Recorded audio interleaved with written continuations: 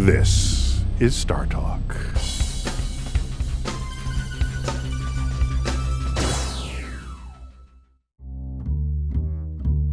Hi, I'm Neil deGrasse Tyson. I'm an astrophysicist with the American Museum of Natural History, and I'm host of StarTalk Radio.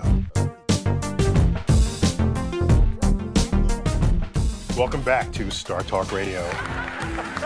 And it's fighting all these air molecules. Like, what's up with that? We win. Astrophysicists win. Oh! If I'm traveling through the universe and I see a black hole coming, I'm going that way, not that way.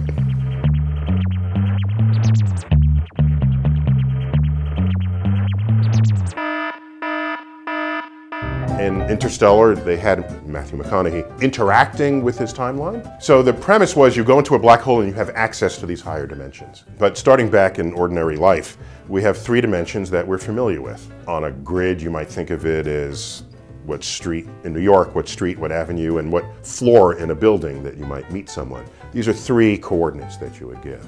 Remember, however, that anytime you've ever made an appointment to see someone, I'm not gonna make it! Yes, you are. Yes, you are. you would not give a time without a place, nor would you give a place without a time. So the actual coordinates to meet someone require four numbers, basically, four coordinates. 3 space coordinates and 1 time coordinate.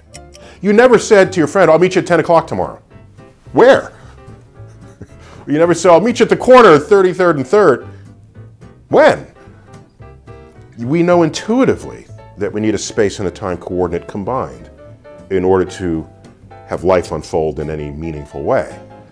So the idea that we live in 4 dimensions should not be surprising to people. We take it for granted, actually.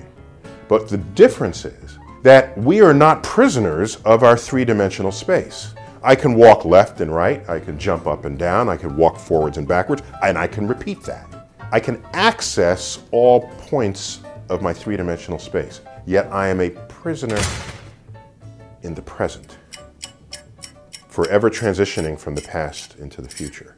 I have no access to the past. I have no access to the future.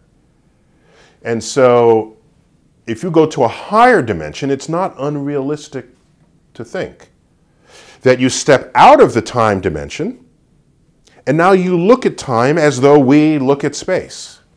So very questions that we have, very statements that we make about our lives make no sense in that higher coordinate system. You can ask, when was I born? Well, you were always born. When did I go to college? You're always going to college. When did I die? You're always dying. And so if your whole timeline is laid out in front of you, then you have access to it. And you can jump in at any point, relive it. We don't know yet if you can interfere with events that, quote, have already happened. If your whole timeline is just already there, what does it mean to jump into it and then change something if it's already there? So these are fascinating questions that make great fodder for science fiction stories. And we don't know what's in a black hole, so take it and run with it.